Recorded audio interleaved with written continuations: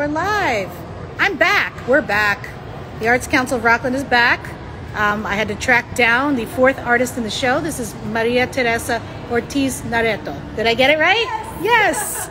Yay. Hi, Maria Teresa. And I'm just going to let people take a quick look at your work before we have a chat with you. So I'm just going to give people a very quick, but you know, they really can't tell. They can't really get the full impact unless they come here and see it, which I hope you do. Like, you cannot get the full impact of this incredible texture on these canvases. So anyway, let's talk. All right. Do you want to tell us, what would you like us to know about your work? Wow. Or about what we're looking at? Well, let's try to make something fast. Doesn't have to be fast. I'm not in a hurry. If I can. First, I would like to talk about the technique, because it's something that is the first thing that people ask me. I like to work a la prima. A la prima means that I'm working wet over wet. So the painting is wet always, over wet? Yes, the painting is always wet. I first get a ground. I paint a ground with a yellow color that you don't see, but it's there. And many times I mix that ground in the next layers of painting that I am putting on my work. So how I work after that ground, I use cold wax and oil. My work is always oil painting. I love to paint on oil. Even I had worked on other techniques, or maybe in my sketchbooks I have a lot of charcoal and pastels, and those are the works that I never show. What I like is to show what I produce on oil.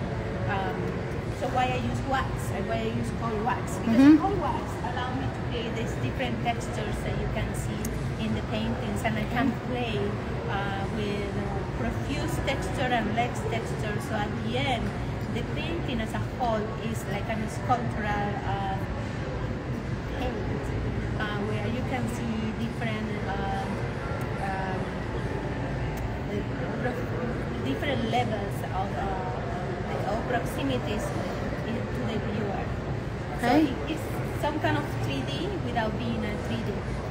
And this is an interesting thing about my work, because I said that about the technique. However, the space couldn't be flatter. My space in all the paintings is always flat, and I play with that with the intention that the viewer get trapped in the painting. So during the Renaissance, we have the perspective that painting goes inside, and you get trapped because you are looking at in a 3D space, that illusion. I did exactly the opposite. I want the people to get trapped for a space that try to be make a game from the textures, from the technique, which is a 3D, but at the end, the space is flat. Wow. Okay.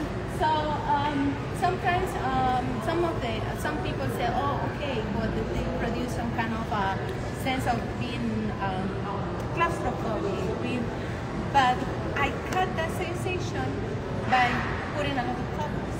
My paintings are very colorful. I don't use many colors, however, I create a colorful space because of the way that I am putting this on the canvas. So for me, since the beginning to the end, it's like a game, but it's a game that I completely think in every single step. So that's all about the techniques, the space, how I produce my paintings. Now, I would like to say what I am trying to accomplish in this series. Please. Thank you. In this series, I went to Long Branch alone after 20 years of being always with my kids and families. I went alone. I went with the intention to find myself.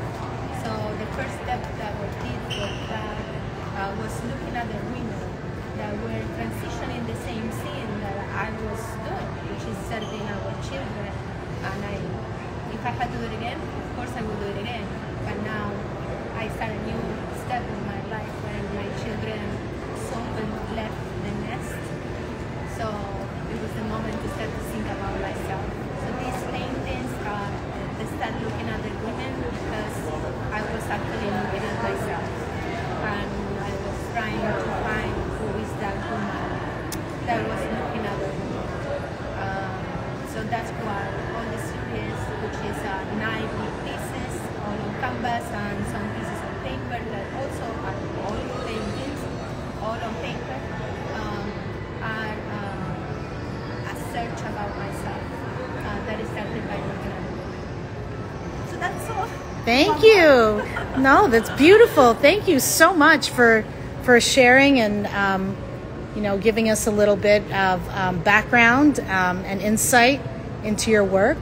I just really wish people could see it up close because it's really stunning and it's come to Palisades Center, please. And look at these paintings. The last days that will be here on we are here probably through the first week of June, so you definitely have time. So I hope you will come and check it out. Thank you, Maria Teresa. Thank you. Come back. Bye.